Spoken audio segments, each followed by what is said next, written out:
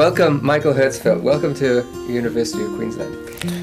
Thank you. What I'd like to talk about with you is some general questions about anthropology. But to start off with, how did you get into anthropology as a discipline, and how did you become an anthropologist? Well, I think I must have had a hankering for anthropology very early in life, because at the age of 16, I think it was, I wrote a play about an anthropologist somewhere in the imagined jungles of South America, and I don't know whether that reflected a subconscious ideal, but at that time I actually wanted to be an archaeologist, and I did the archaeology and anthropology tripos at Cambridge, but I didn't like the archaeology very much, and although I had a hankering even then to switch either to anthropology or to modern Greek, because I already spoke Greek, and I spent a lot of my spare time hanging out with my Greek friends, very much to the detriment of my undergraduate degree, I might add.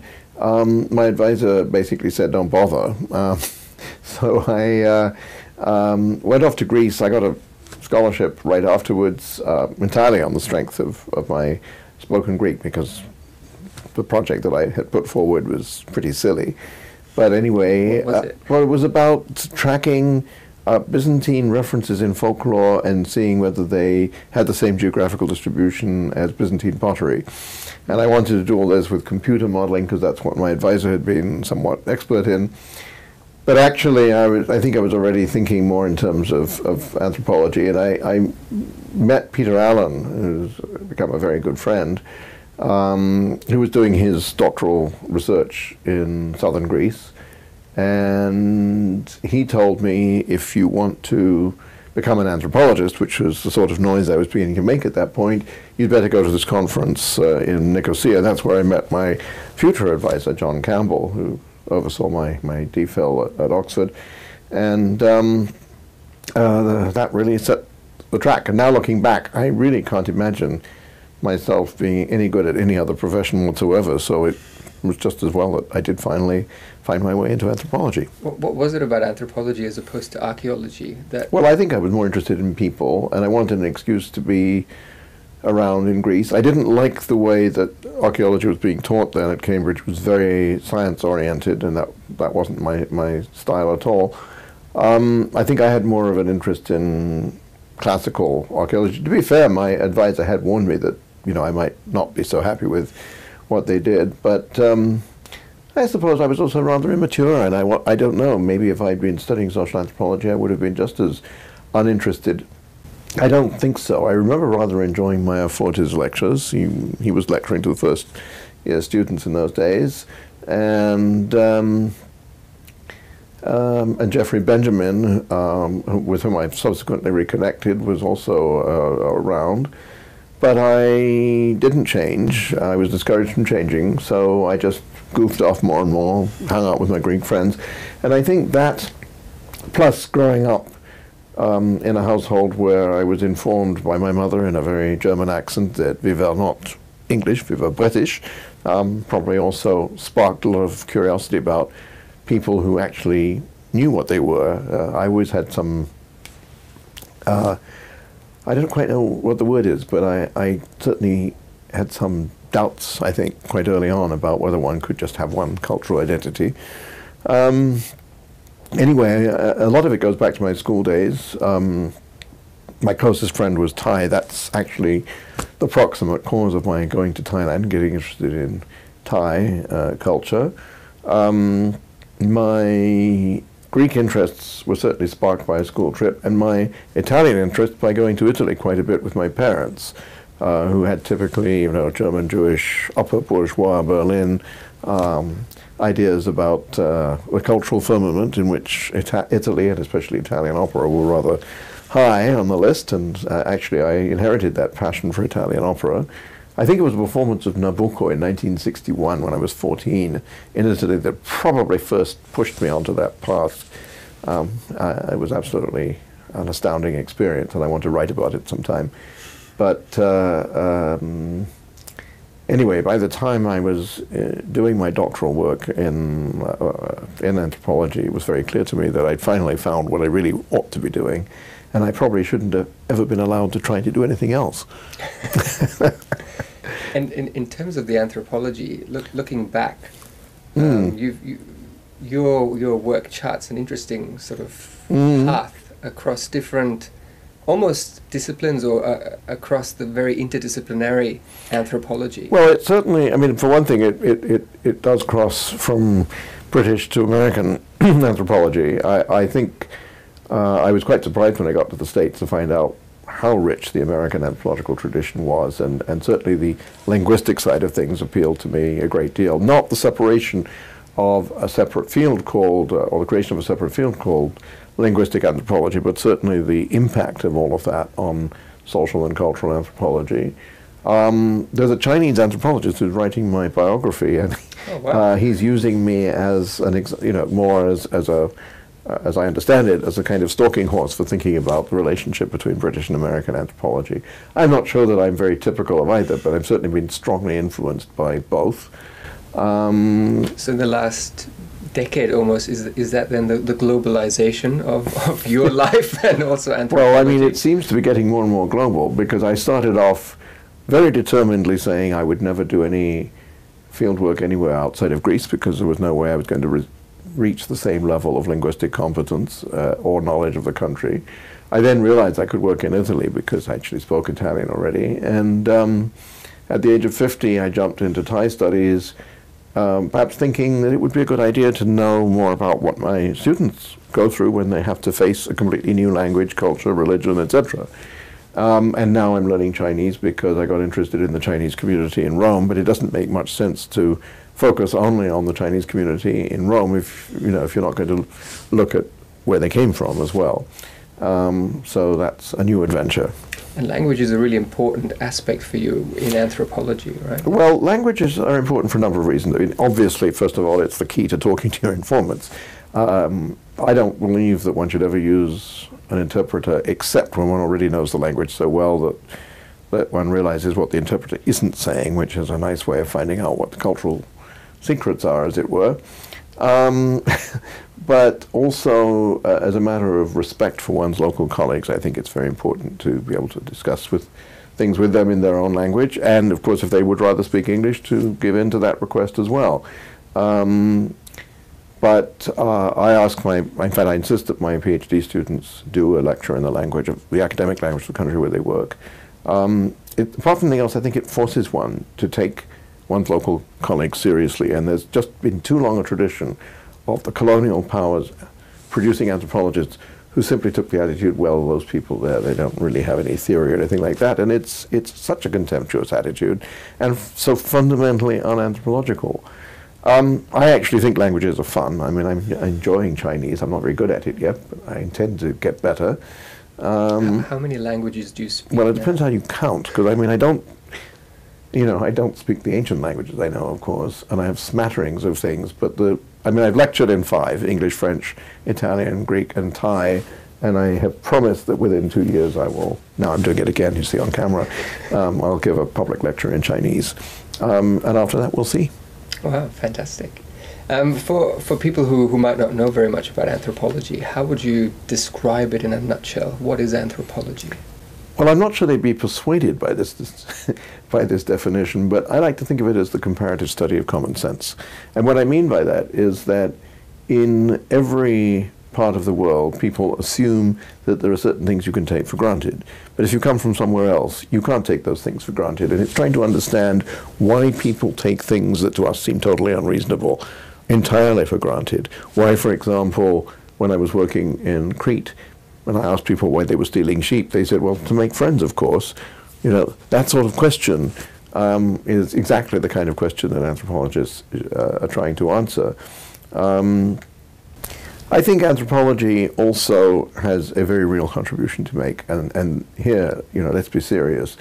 The other social sciences, not in their entirety, but certainly on their more scientistic end, have too willingly gone along with what I would call the neoliberalization of the world we live in.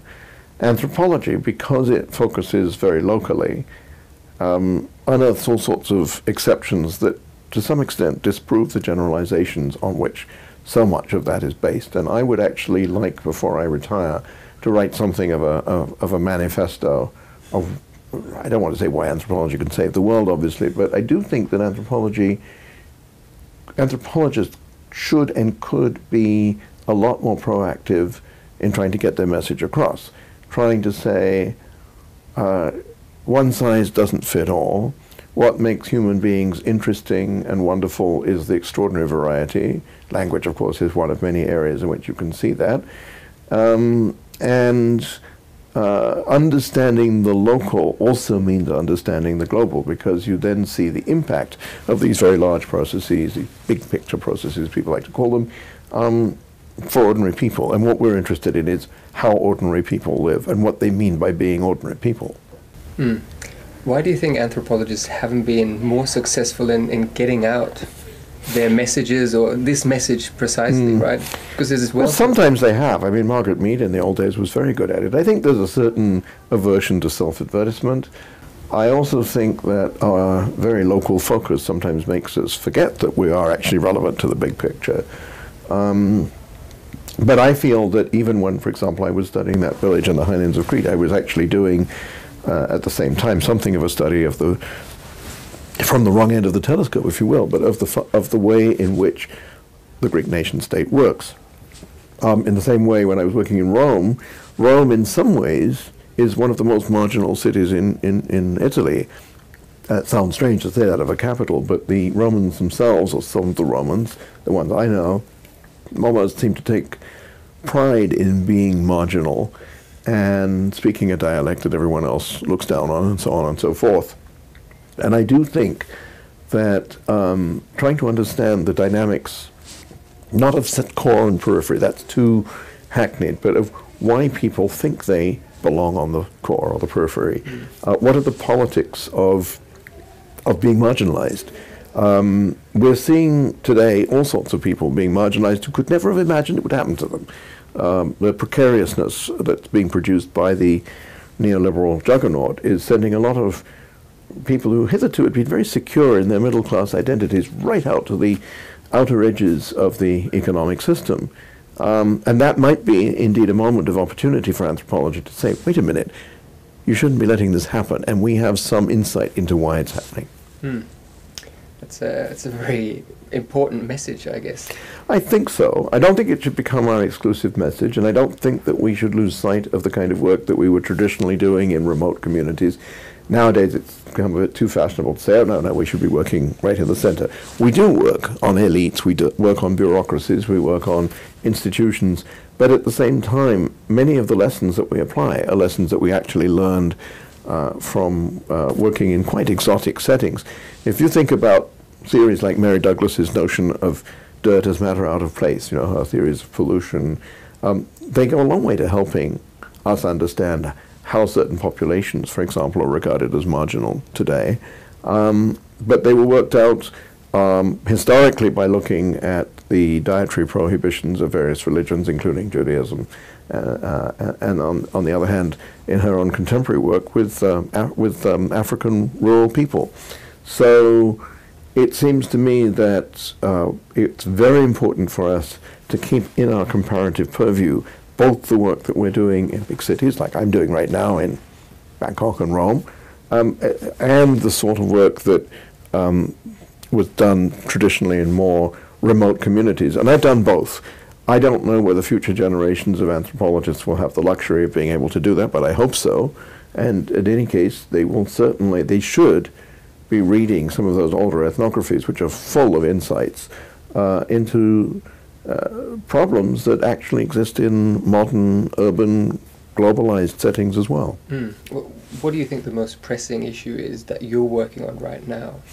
Well, I've done quite a bit of work, as you know, on gentrification and its impact, not just gentrification, but more generally the effects of heritage conservation on populations living in cities where actually the domestic architecture is an important part of the so-called heritage.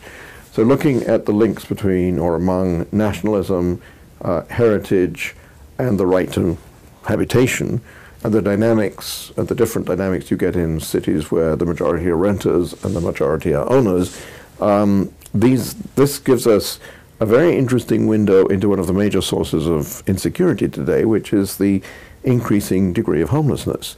Of course, this is part of an even larger problem that incorporates, for example, the problems of immigration, both here in Australia, but also in Europe and Southern Europe, where the work of people like Gregory Feldman, who is an anthropologist, is, I think, extremely important.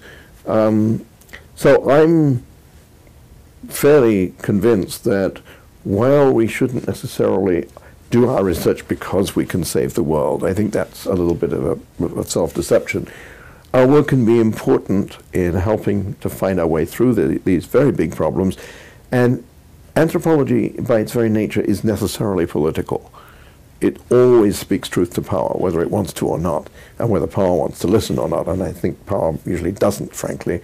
But that's why I think it's now important that we find a way of voicing our critiques, so that people who have been dragooned into accepting situations that have done nothing but damage to them might be induced to think again. And I don't think that this is a political program that belongs to the right or the left. I suppose it's probably a bit more left than otherwise, but it's critical of the domination of the world by a very small and increasingly small number of commercial forces. I'm not necessarily against people who have a lot of money. I'm against the use of money as the only value system by which the world is judged. What we're seeing increasingly today, and this, of course, is partly the phenomenon that Marilyn Strathern has identified as audit culture, is that everything is being measured in purely economistic terms, so that the only notion of value that people seem to have anymore is money.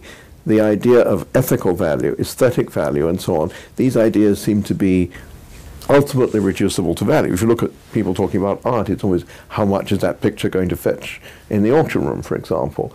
Why is this bad? Because it doesn't allow for alternative ways of interpreting the world, and as soon as we only speak one language and have only one conversation, any chance of independent thought is lost.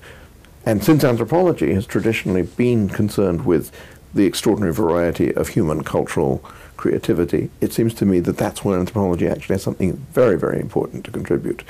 And the fact that a lot of people don't seem to want to listen to it is probably a sign that we're right. And how do you see the role of anthropologists doing that? I mean, you've talked about the manifesto, but should we be activists? Should we be storytellers? I think we should be all of that. I mean, one of the ways in which we do our most engaged anthropology is when we teach. If I can persuade one student in a room full of 300 to be a bit less racist, I think I'm making a contribution. And I actually think we can do a great deal more than that. I think we can get an audience of young people, many of whom are now beginning to get extremely worried about the shape of the world, to realize that there are other ways of thinking about the world and that there are fantastic resources available without being in the least bit romantic. Looking at, for example, Aboriginal communities in various parts of the globe and how they've dealt with the changing environment, in some ways managing it much better than the so-called scientific West. So if we can trigger that interest, we're already being activists. I actually think we can do more. I found myself caught up in a very mild form of activism in both Rome and Bangkok, helping people to combat what seemed to be very arbitrary reasons for being evicted from their homes. It seems very unreasonable to insist on eviction for purely commercial or political reasons when in fact there is a serious homelessness problem, as there is in both cities. So it seems to me that what we do typically, because we are detail people, is become activists at a very local level, but then try to understand in our writings what the implications for larger, big picture type problems are of the sort of activism that we've been doing. So, for example, in thinking about gentrification, I can talk to people who've dealt with similar problems around the world, and I can engage in a conversation about the way in which insecurity is created by detaching people from their anchorings in a sense of home. Now, I myself don't have a strong sense of being anchored to any one place, but that is the privilege of somebody who has had the advantage of a very good education, of a very cosmopolitan upbringing, and has been able, through an academic career, to find a home that isn't specifically linked to any one place. I do think that we should be looking very carefully at what disruption does, what dislocation does to people who aren't used to those kinds of privileges. And I also think we need to think very carefully about what people mean when they talk about security, because talking about it simply in terms of terrorism is, again, sweeping the reasons for the terrorism under the carpet. So there are all sorts of angles, and we can have a productive and perhaps sometimes quite rambunctious conversation about exactly why various things happen. But at the end of the day, I would have much more faith in a set of conclusions that was grounded in a serious argument that it itself was based on empirical observation. And the one thing anthropologists do that almost nobody else does is to spend an awfully long time studying small groups of people and getting to know them very well, and getting to know them to the point where they're no longer being, where the anthropologist, that is, no longer being told what people think they want to hear or what people feel they ought to hear, but rather the real concerns, complaints, as well as pleasures of the people they study.